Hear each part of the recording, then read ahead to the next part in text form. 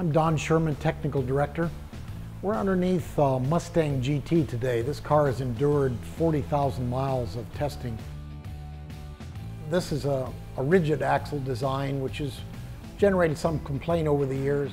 In the beginning, they had what we call the missing link rear suspension, where there weren't quite enough links to guide it and support it in the proper orientation all the time.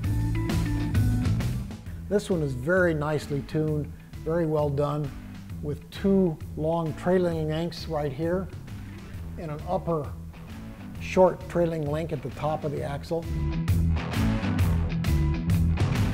This particular Mustang GT has a track pack. Notice how meaty this rear anti-roll bar is. One of the locating members for the axle, one of the most important, is this panner rod right here that ties the axle at this end to the body at this end, and it helps keep the axle in place and pointing in the right direction during hard cornering.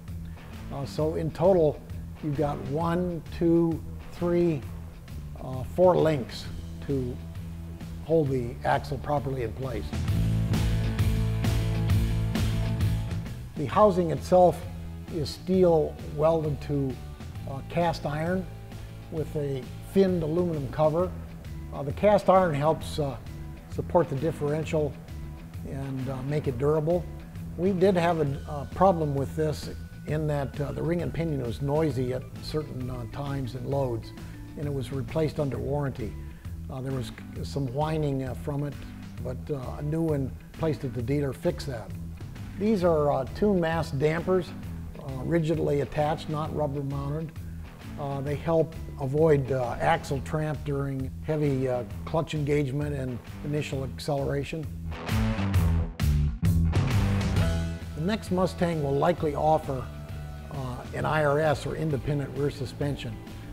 The point of that is to cut down on unsprung weight. This fairly heavy differential moves up and down with bumps on the road, and it's difficult to make the ride handling perfect with all that mass moving. The new one, this will be attached to the floor of the car, and just the wheel hubs and outer suspension and portions of the drive shafts will move with the bumps. That should improve traction and handling.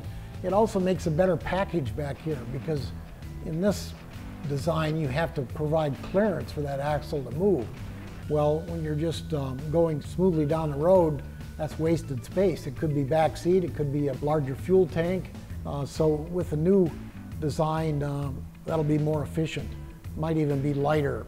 Generally, those are more expensive. So solving those issues and that design with an affordable car like a Mustang, that's the challenge the engineers face. Do the best job, get the best performance without it costing a lot more money.